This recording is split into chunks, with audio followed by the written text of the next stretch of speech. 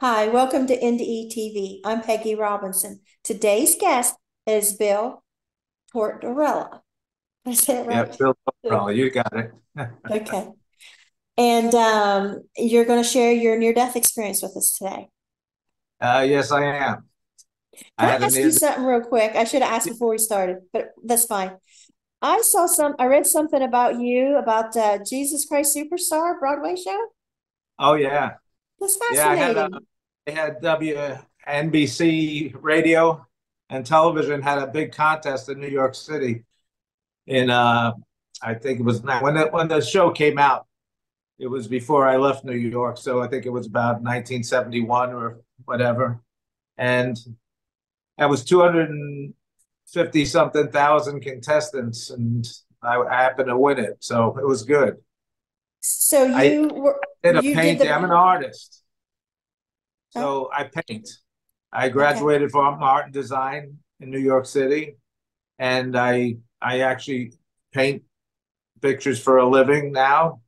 I used to have my own business for 20 years and traveled the world and did trade shows all over the country. Mhm. So what did you do for the Jesus Christ Superstar? What was your role in that? I know you won a contest, Well, but I did it was for WABC, NBC radio and uh-huh. TV, and it was supposed to be a birthday card that I made. So I made it out of two 4x8 plywood boards with hinges, and I painted a picture of Jesus on the front, 7 feet high, with a burning village in the background on top of a mountain, with hundreds of people coming down with torches and crosses and everything, and they got bigger and bigger and graduated till they on the bottom they were about 2 feet high, and he was 7 feet high, and they were all reaching out for Jesus' love. Awesome. And the Awesome. paint very nice. So it won, thank God. You That's know, cool. Do you still have it? it was awesome. No, I donated it to a church a long time ago. Okay. I think in the Okay. 90s or something like that. Okay. Now that we got that out of the way. So feel free to start wherever you like and take as long as you like. All right, my name is Bill Tortorella. I had a near-death experience in 1994 out in Tucson, Arizona, while I was doing a trade show. And this particular year, a lot of people from all over the world actually comes to this show every single year, and they bring in all kinds of viruses and sicknesses because it's in February and it's the largest gem and mineral show actually in the world, and it's a 2 week show out in Tucson. The whole city is actually filled. The convention center, all the hotel ballrooms are filled. They actually have every spot in the city with vendors at them. So we get people from Asia, Europe, all over the United States, Canada, South America. And I've been doing this for years, and every single year there's colds and viruses running around and flus and things like that at that time of the year. Well, this year happened to be a killer virus or bacterial. They didn't actually know what it was. All we know is I remember being into the show working, and I had two other people working with me there. And the third day, the lady across in the one of the other booths just collapsed and fell to the floor, and they had to call an ambulance, get some help for her. The ambulance came in, taking her out. There were so many people actually catching it in the convention spot that I was in. So I didn't feel anything actually to the fourth day. The fourth day, I woke up.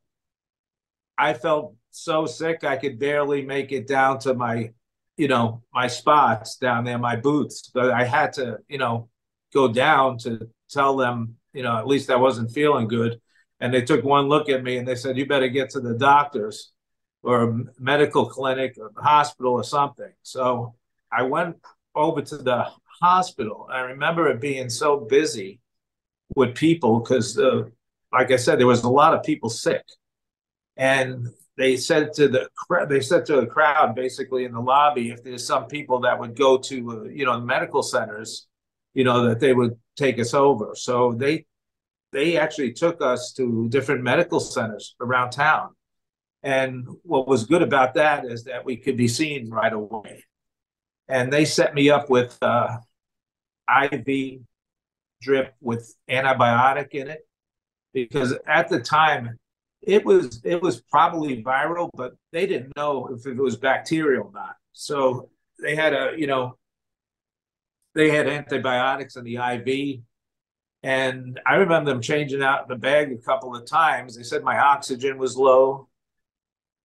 I was so sick, my throat was so swollen, I could barely breathe. And at the time, I had a condition that I didn't even know I had. I had something called sleep apnea. And to this day, I have to sleep with a machine to keep my throat open while I'm sleeping, because otherwise I'll wake up choking to death. In this case, between the virus or whatever it was and the sleep apnea, that night actually turned into a night of light and love for me. I mean, they sent me home after my oxygen levels were up, and they didn't send me home. They sent me back to my hotel. So after my oxygen levels were up, they said my oxygen levels were good. They gave me an inhaler, and they gave me some antibiotics to take with me. And they told me if I feel the same way in the morning, make sure you get yourself into the hospital. So that's when I went home to the hotel. And basically, I said before already, it turned into a night in love. I actually remember this near-death experience like it was yesterday. It was so profound. I remember when I fell off asleep, I remember basically myself, and I physically remember how I left my body. I left my body through my eyes in this beautiful, beautiful glowing mist. The green was like the color of life. The color was so magnified, and I was in it. And I remember hovering now, looking down upon my body. At the beginning, I realized this was me at the beginning, and I was looking at this body, and it looked like it was so wrapped in pain, but then it started to become lifeless.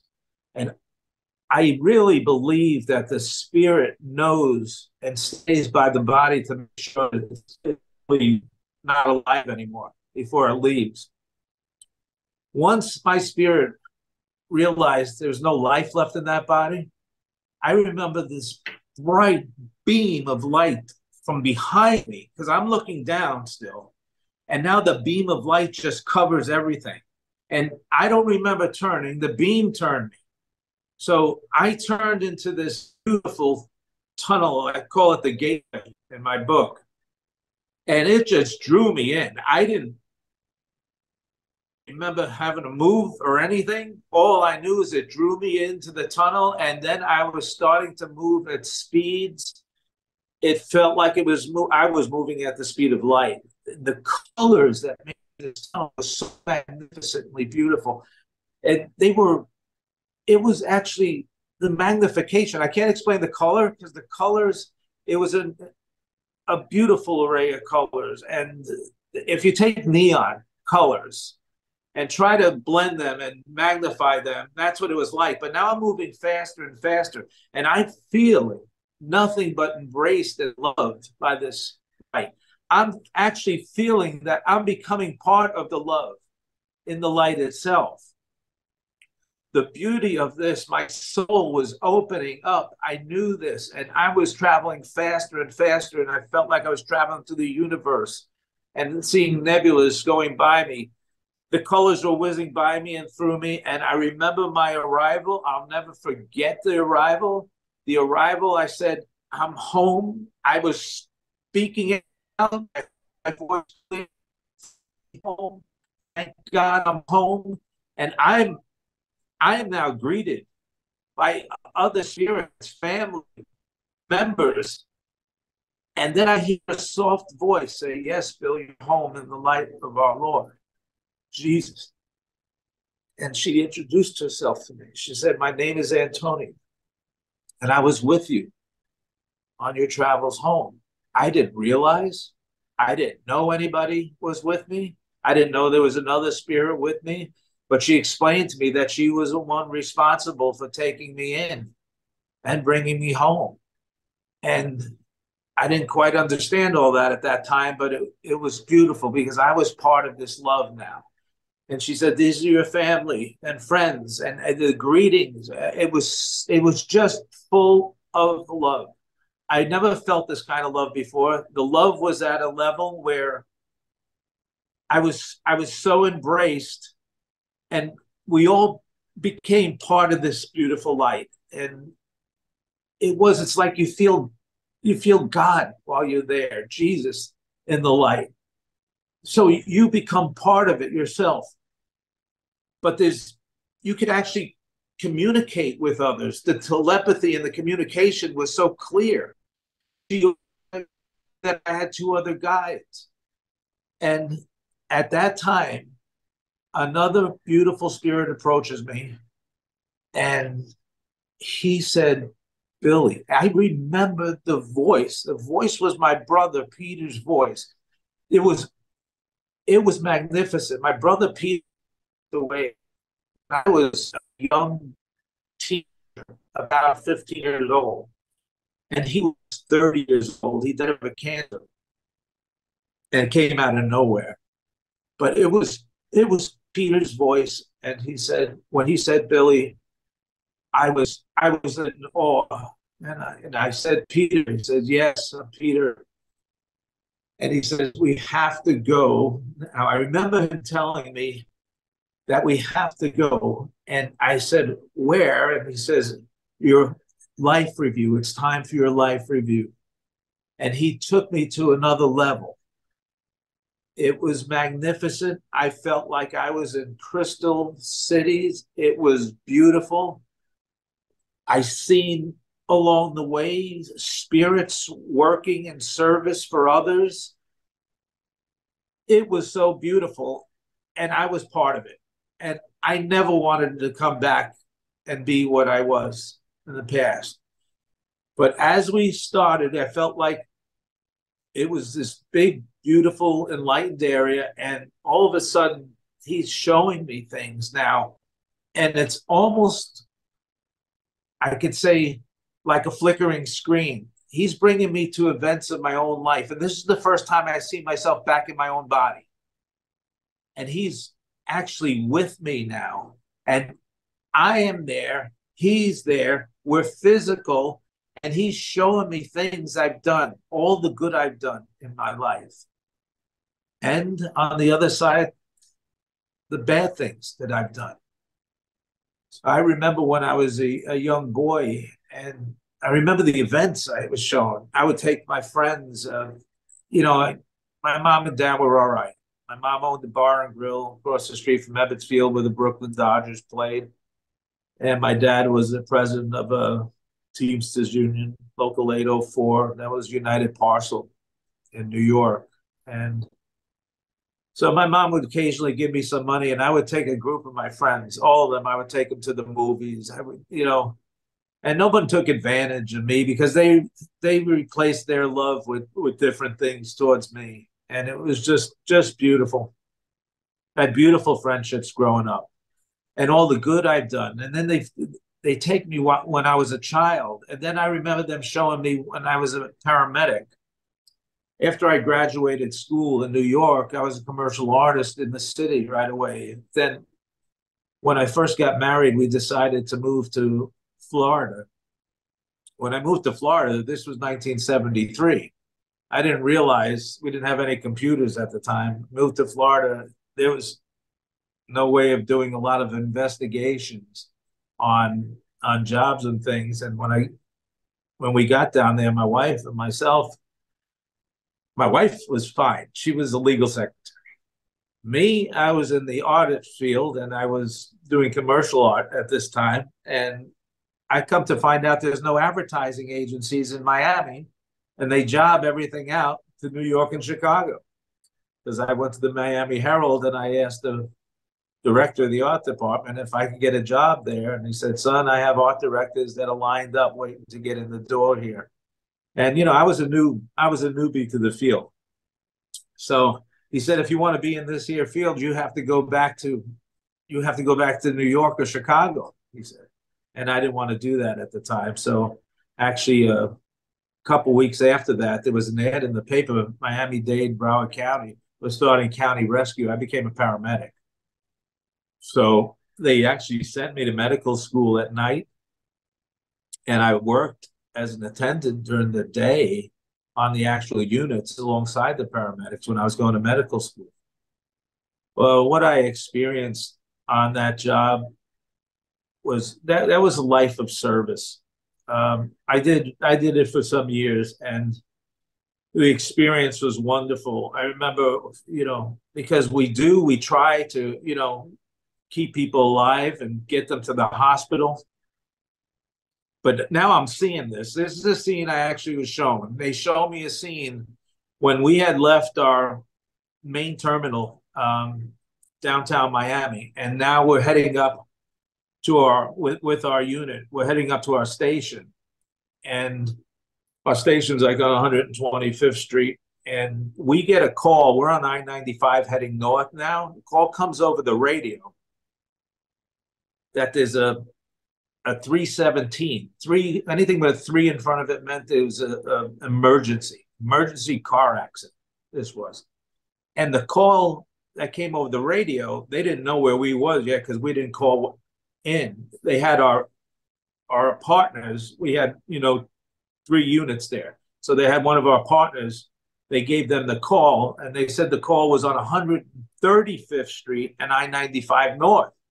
I picked up the mic immediately and said, we're on 190. About at the time when I picked up the mic, we were on 95th Street. And I think by the time I got finished talking, we were already on 125th Street, 10 blocks away from the accident. So we were right on the accident when it happened. We got to the accident. There was a young boy, I remember him running around like frantically, like screaming something. And then I got out of the unit with my bag, and we went running over to him, and then he pointed. And as he pointed, he's pointed to this car, and we both look over, me and my partner, Danny, we both look over, and we see this young girl has her head through the windshield. Well, part of her head was through the windshield. And there was blood all over. It was all over. And now Danny and I have to, you see, this kind of situation, when there's a massive head trauma and a lot of bleeding, we have to assess it immediately and decide what we're going to do. Because, a lot of times when there's an instrument of any kind in the body, you want to take the instrument and the body. But we couldn't because she was in the windshield. Well, part of her head was through the windshield. So I basically got on the other side of the windshield. I eased the part of her head back in, and Danny grabbed her. We put her on the stretcher, and there was some movement in her body, so she wasn't dead. And I remember we got her in the stretcher, we got her on the unit, and the brother hopped in the back with me. Now I'm trying to I got the gauze pads in my hand. She's starting to move. Now her body is starting to seize, and her body is physically jumping off the stretcher like this. And I'm holding her, sorry about that. I'm holding her neck with my hand up and the gauze pads down on the top of her head, just trying to stop the bleeding a little bit. We got to Parkway General Hospital so fast because it was on 170th Street, right off I-95. It was right there. They rushed her into the operating room. And then Danny and I went back to our station to get cleaned off. But I'll never forget the next morning. The next morning, I never had this urge like I had. I had an urge that I had to go back to that hospital. Because when that kind of situation is that bad, the outcome is usually not good. But I had this need to go back. I was thinking about it all day. I was praying about it. I was asking God to help me all through the thing. When I was holding her head, top of her head down with my hand, I said, Jesus, please help me, God. And I remember at that point when he's showing me, now Peter's showing me this in the life review, I remember seeing his hand come in on the top of her head. It was amazing at that point. We get to the hospital the next morning.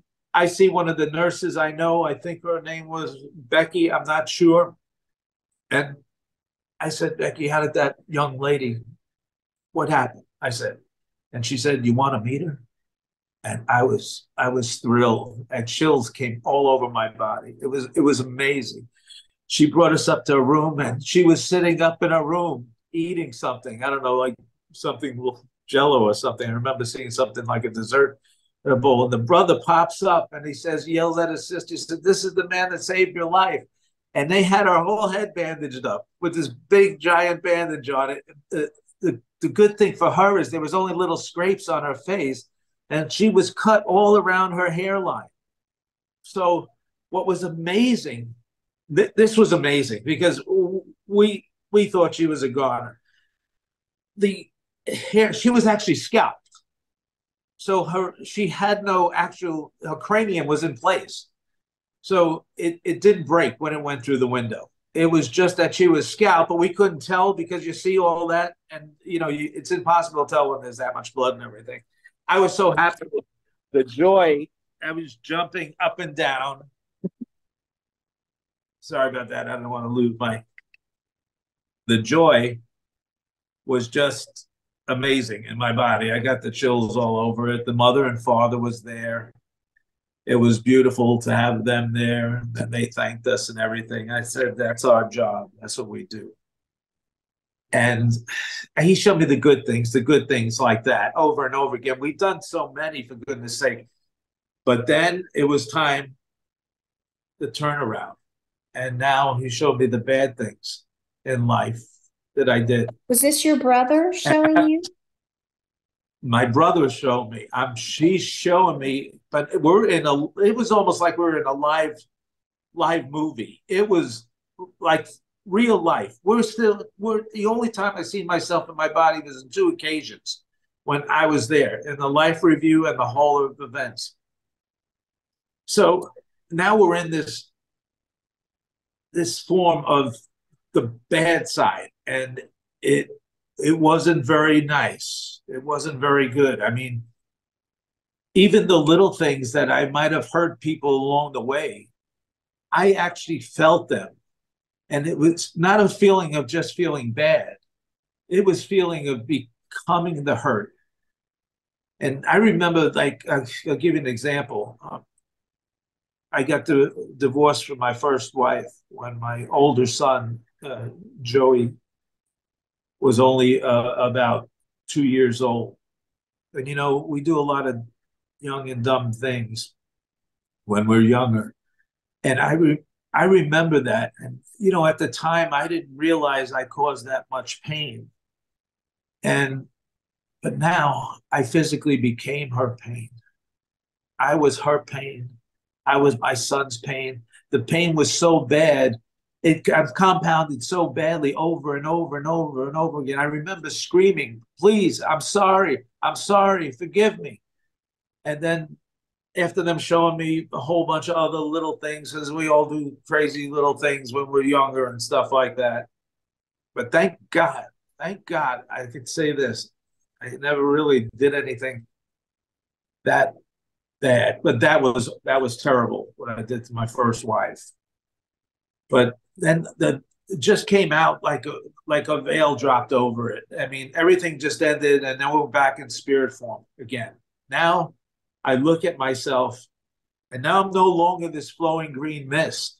I'm a beam. I'm a beautiful beam of light, like the other spirits was. I became this beam, and this color, like I said, was the color of life.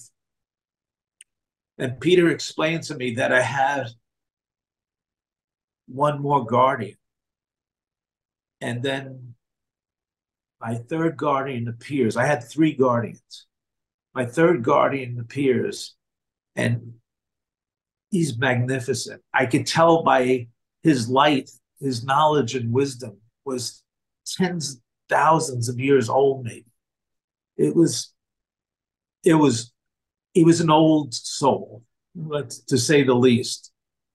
But my third guardian, I explain it in my book, that he's the person, that you get a whisper in your ear sometime. We call it intuition. Our intuitions, our warnings. That little voice in our ear, sometimes we have to heed it. We have to listen to that voice.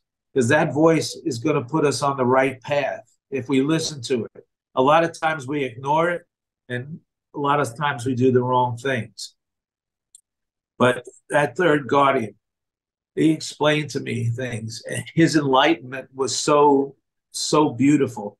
And then they took me, Peter and Oren and Antonio. I remember I was at another level of, this level of enlightenment was called the Hall of Events. Now, I remember them. It was almost like a big, big screen. It wasn't a theater, but it looked like a theater. Everything was crystal. The crystal reflected the light of the universe.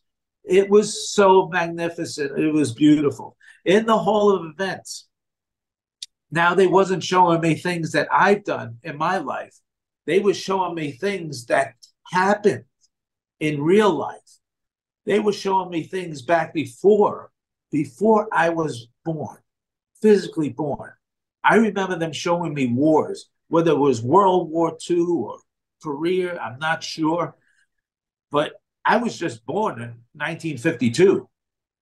So I was there for the Korean War, but I wasn't old enough to be in it. So I didn't know what that meant.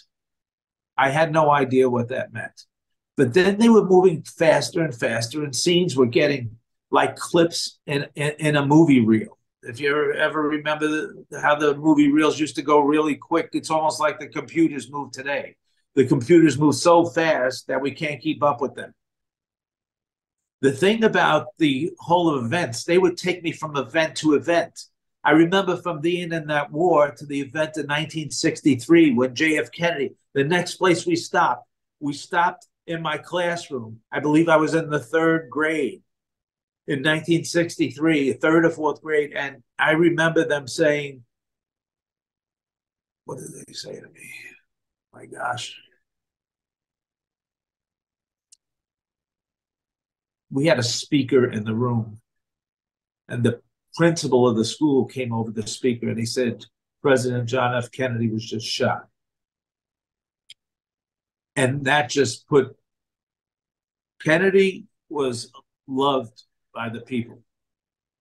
And everybody was solemn. I never forget of going home that day. I went home that day, my mother and a friend was sitting at the table just crying. And usually there was a lot of singing going on in my house. But John F. Kennedy was shot. And from that event, they brought me through the events of Martin Luther King, through Bobby getting shot. All these major events that happened.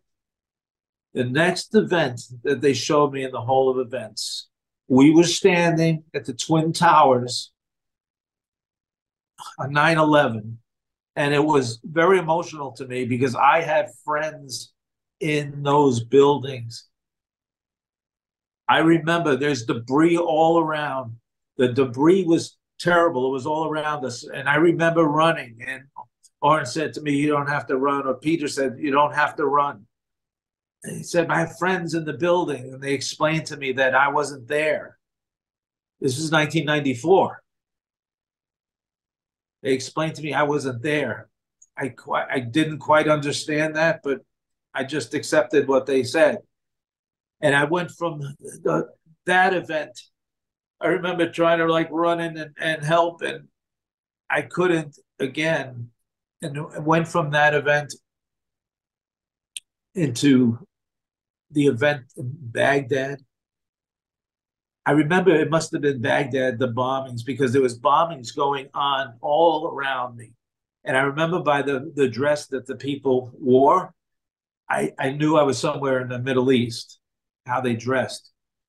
And people were running. And there was explosions going on all around me. And instinctively, I started to run again. And they said, Bill, you don't have to run. You don't have to run. And I just stood there then. And the reel kept on running. And event and sequence events till something like today.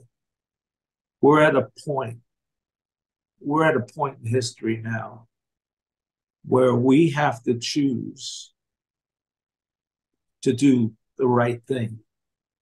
It's so simple. On the other side, there's only one thing: love. Love exists on the other side. We become love. We have to bring that love with us here. We have families that don't even talk to each other anymore because of politics. This has to stop. We have to bring it to a place of peace, listen to each other. First, listen to each other, then come to some kind of even ground. The beauty of it is that they show me two sides of this event, and one side was not good. One side was almost like the Mad Max days. It was terrible. Ever watched that movie Mad Max or The Hunger Games or something like that? It was a terrible outcome. And then they gave me two possibilities. They showed me a utopia that we could live in. And then it was almost like being in heaven, where people help people, service. The service was so important. That's what God wants from us here. That's what we're supposed to do. Our souls and spirits grow while in service. When we give onto others in a form of a physical gift or helping people, our physical spirit is growing inside. And it grows and grows and grows over our term of our lives. I don't believe this is just our life here, our one life. I believe that we're connected to something so big, it's magnificent. And the beauty of it there is that once we get this, I believe we're going to choose, because we're human, and I believe the good is going to outweigh the bad. And everything is going to be at a good place someday. The reason I believe that, because the light on the other side is still so strong. They explained to me there's a dark side, and the dark side will never win out over the light. The light will endure. Now I remember going with my 3 guardians to a final level. We achieved this final level, but in this level now, it's like I'm in an area that's full of beautiful angels, magnificent glowing white angels. Their glow is so bright, and knowledge was just pouring out of them. It's like I wanted their knowledge. I'll never forget. I was feeling their knowledge come into my body. And that's where I was introduced to 9 principles of enlightenment. These principles, they're simple. And if we live by them, we can endure through the ages, whatever happens. Because one will help instead of destroy. The beauty of it, I've had introductions with some of these angels. One angel came up to me, and it was almost right beside me in this beautiful gold. Now with 2 beams of beautiful light growing. And he's showing me these beautiful crystal. It was like waterfalls of crystal numbers. It was magnificent. They would light as they passed by. And I'd see the number 1 and 8, 3, 6, and 9. And these numbers would just light and bright, bright, bright. And I didn't know what they meant at first. But these numbers had a great importance. Now I understand what they meant. He explained to me that the 1 is God in the universe. The 8 stand for eternity. These numbers are in our Bible. They stand for God and eternity. And not only my religion of Christianity goes by these numbers. Buddhism goes by these numbers. The Hinduism goes by these numbers. In Buddhism, they have 108 prayer beads. They say 108 prayers. And it's all wonderful because we're all connected. Everybody's connected to the same God. And it's just beautiful. And in Hinduism, in their churches, they have steeples, 108. Then mantras, they have to say 108 mantras.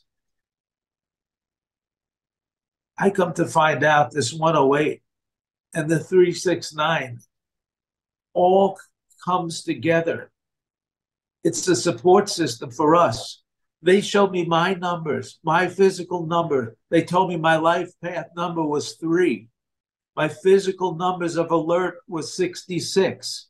Now, I have to say this because this is important. The 66, I've already known my whole life because I remember my whole life. I'd be looking down at my watch and it's 6 past 6. I'd look up at a sign and it's 66. I look down at the speedometer and it's 66.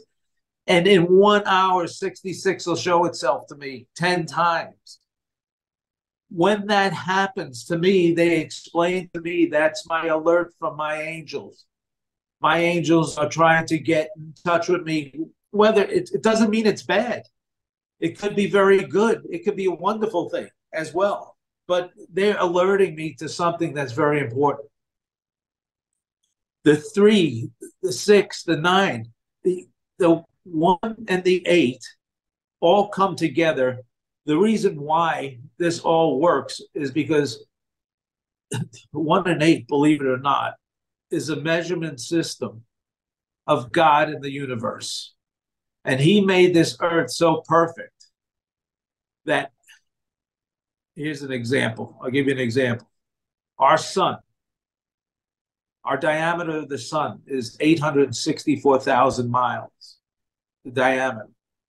The distance from our Earth to our sun is 93 point some odd million miles.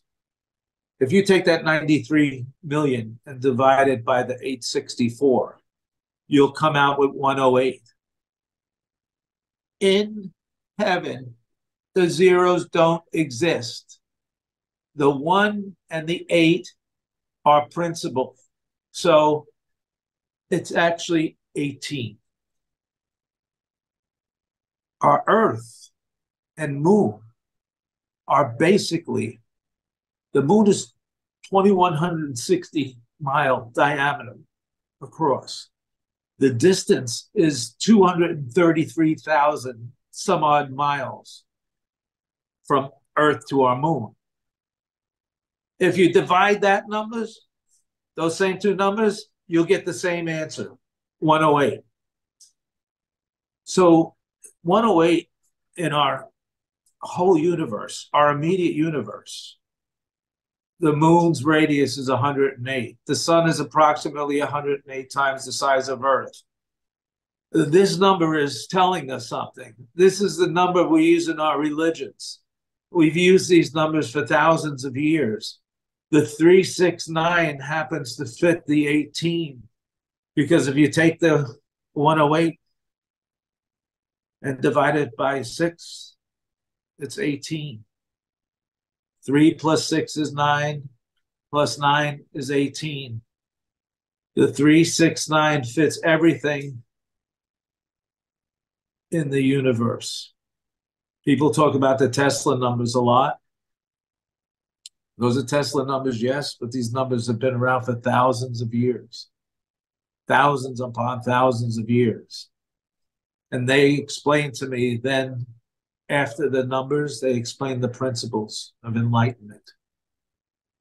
My principles of enlightenment were given to me as simplicity.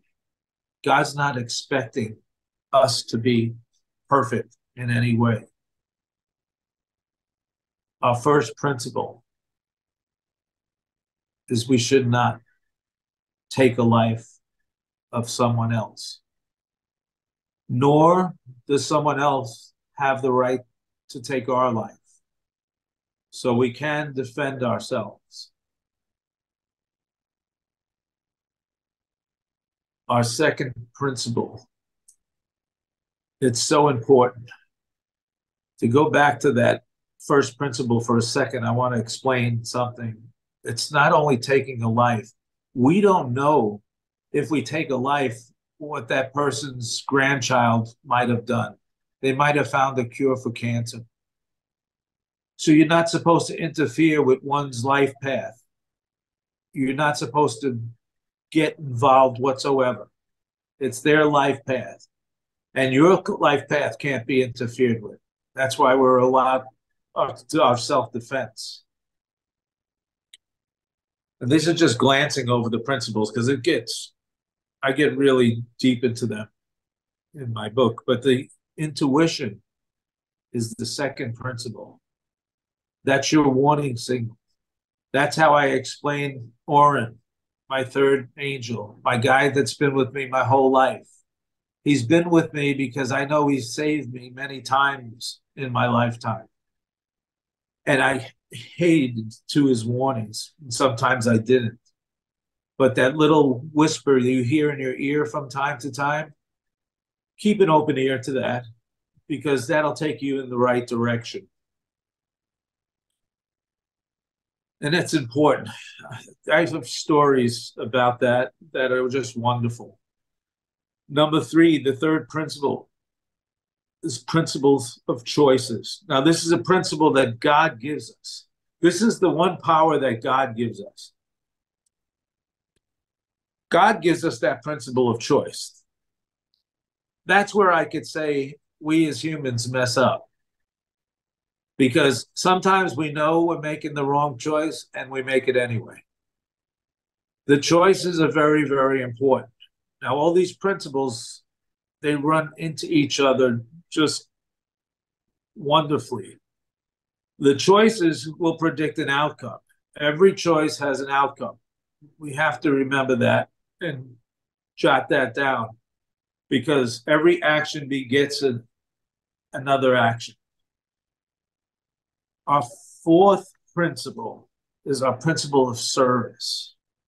This principle is our number one principle in the universe. Our service to others, our gifts to others, in a form of actually doing something. And I believe I was gifted this because of what I did when I was younger, while I was a paramedic. I went for years and years and just, trying to help and save and do all I can to keep people alive.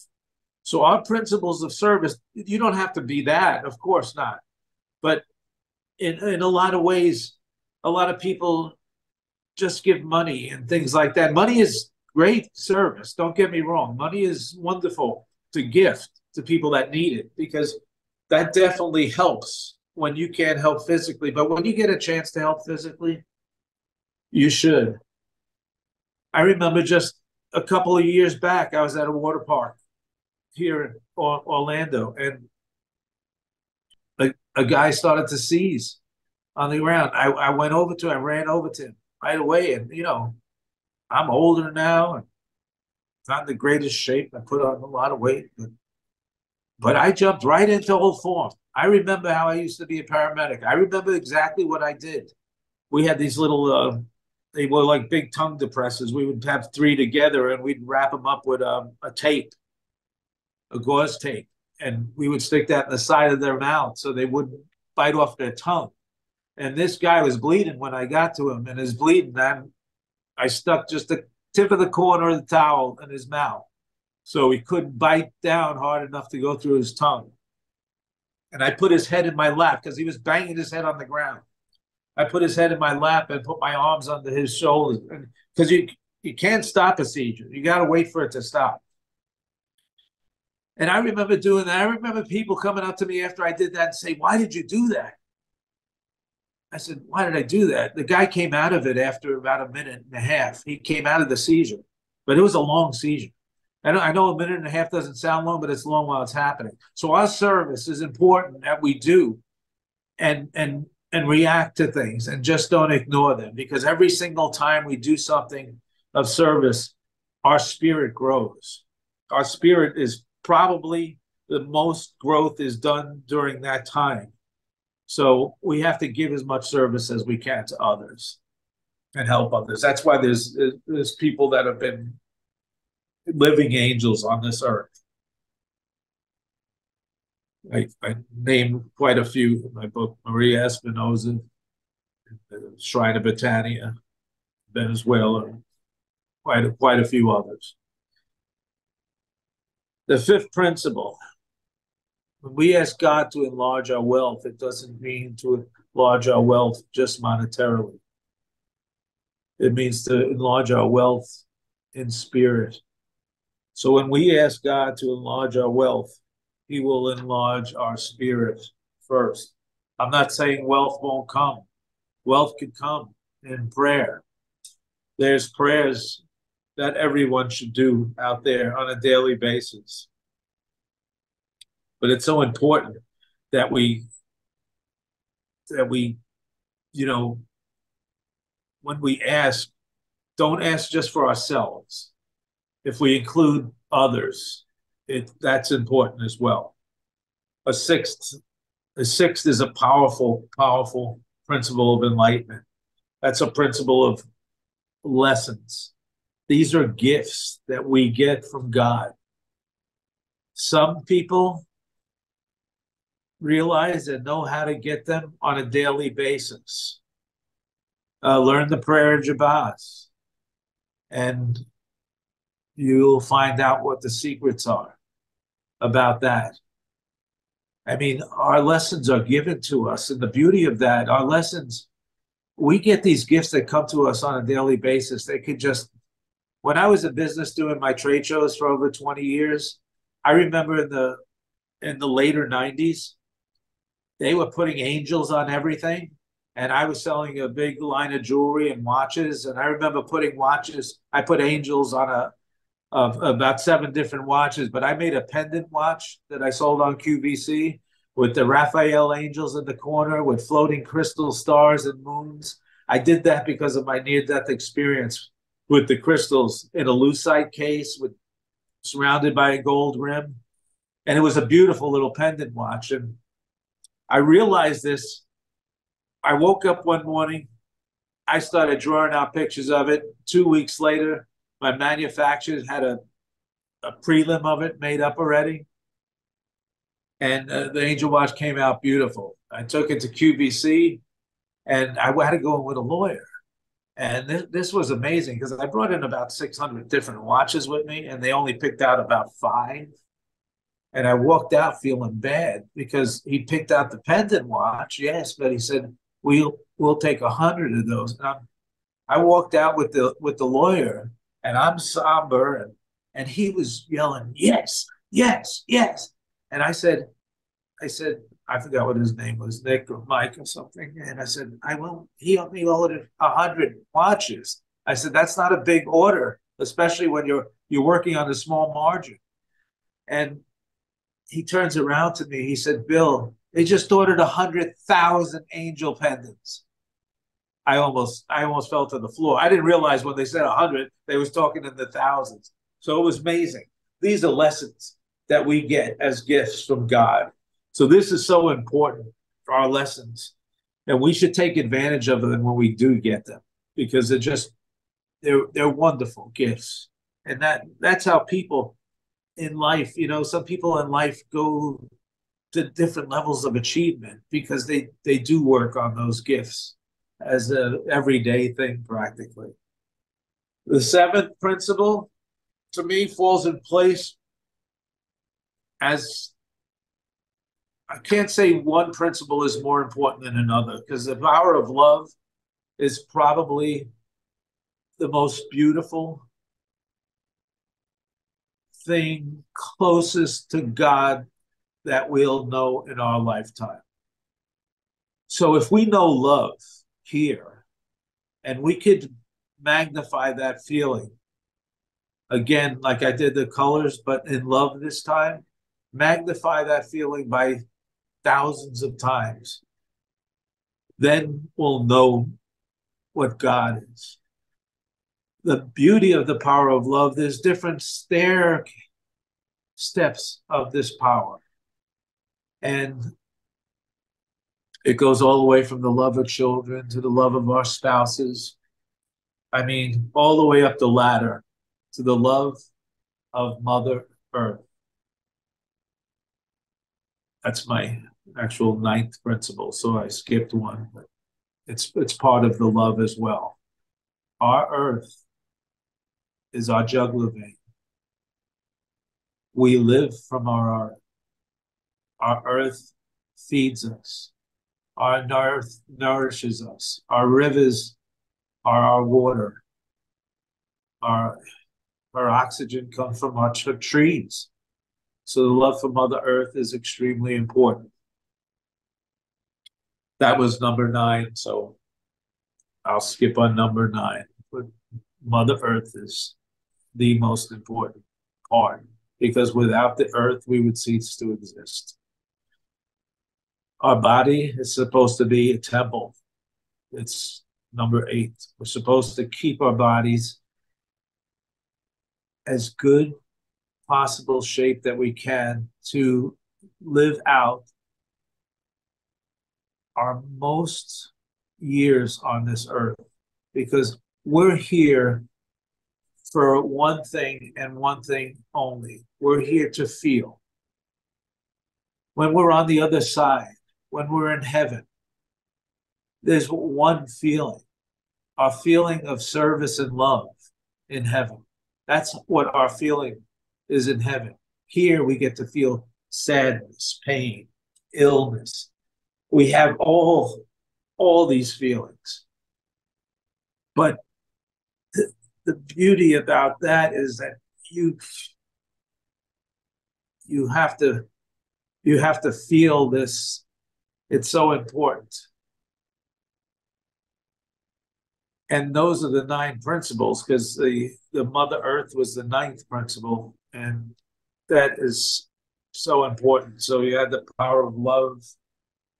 You had the body. We'll keep the body in good shape. And the reason for that is we're supposed to live out as many years as we can, because our spirits grow when in part of this enlightenment as we live on earth. That's where our spirit gets strength. At the end of the 9th principle, a beautiful spirit approaches me and asks me to return. The beautiful, young, glowing spirit approaches me and asks me to return. You must return. You must return. And I said, I don't want to return. I remember I'm at this point practically begging to stay. I says, I'm home in the light of God. Why must I go? Why must I go back? I don't want to leave. Please, please. And then she repeated it again. And then she repeated it for a final time. You must return. And she gave me my numbers. I am 6 of 6. I didn't know what that meant at the time. I had 1 son. I had 1 in my wife's belly, being born in 1994. He was being born some months older. So, but she gave me this gift.